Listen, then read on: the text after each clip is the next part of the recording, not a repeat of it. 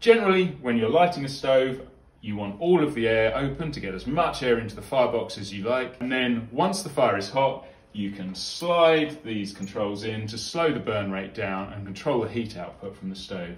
Generally, you want to keep your secondary air open all the time and mainly control it with your primary and tertiary air.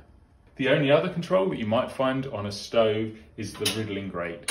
This is really only for multi-fuel stoves and really only if you're burning coal. If you're burning wood, you don't need it. If you're burning coal, you want the ash to drop through to allow airflow from underneath, and that's how coal burns. And you just wiggle it like that, which allows the ash to drop into the ash pan.